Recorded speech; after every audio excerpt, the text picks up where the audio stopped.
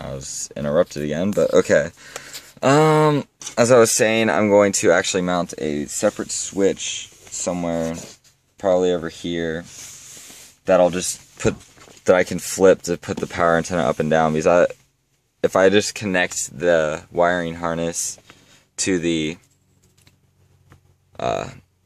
accessory wire, then the power antenna would always be up as whenever the head unit was on, not just the radio. So I'll probably add just a secondary, or just a little switch here that I can put the antenna up or down whenever I want to, even if the radio is off, and that way I can just manually control if it's up when I have the stereo on, or off if I'm just using the auxiliary inputs like I'll normally be doing. Okay, so yeah, I pretty much went through everything that I have to do. So this kit did come with some screws and bolts and washers, or nuts. So basically what I'm going to do, I'm not going to use the mounting screws. I'm going to use the bolts and nuts to hold these top brackets on. They look like they'll fit right through there, and that way I won't really have to have this threaded, which will be nice. That's probably what you're supposed to do, but whatever.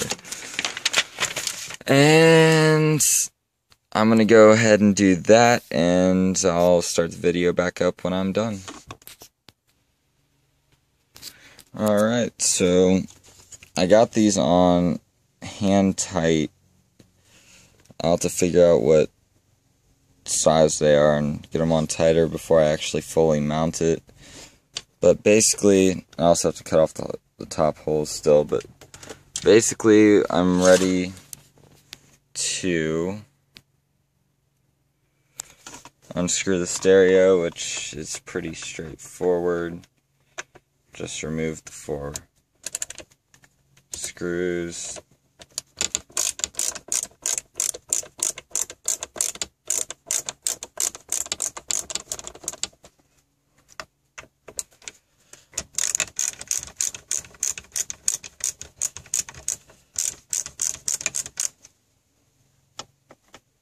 Get a ratcheting screwdriver, it makes it so much easier.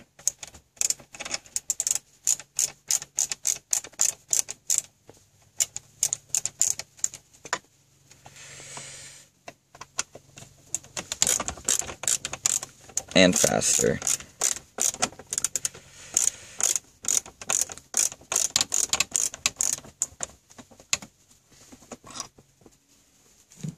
And then you can set these screws to the side.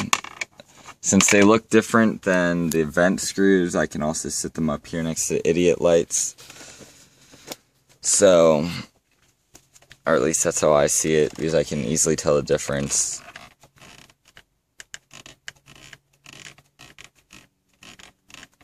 These up here are a little hard to reach.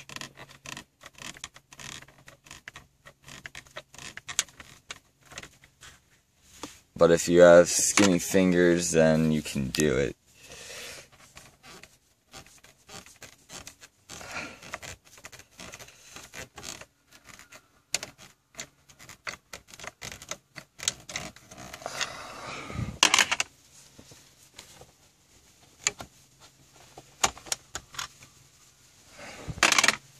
You may notice I have some wires spliced into the cigarette lighter adapter. It's because before I decided to install an aftermarket stereo, I had an FM modulator installed so I could still play my own music through this stock stereo, because my tape player doesn't seem to play my adapter cassettes, and the CD player, it pulls the CDs in and then just kicks them out a second later, so I don't know what's up with that.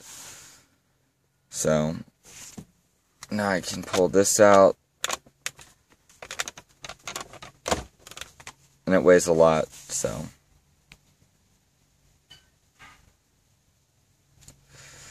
But yeah, I'm gonna go ahead and connect up my wiring harness, and yeah, and I'm gonna cut off these holes and stuff and get it mounted in there, and then I'll have you join me again when I find a spot to put the ground wire, because there's no ground wire built into the harness. I have to find a radio ground wire somewhere on the body, and when I find that, I will start the camera or whatever again, or at least show you guys when I'm done where I put it. So yeah.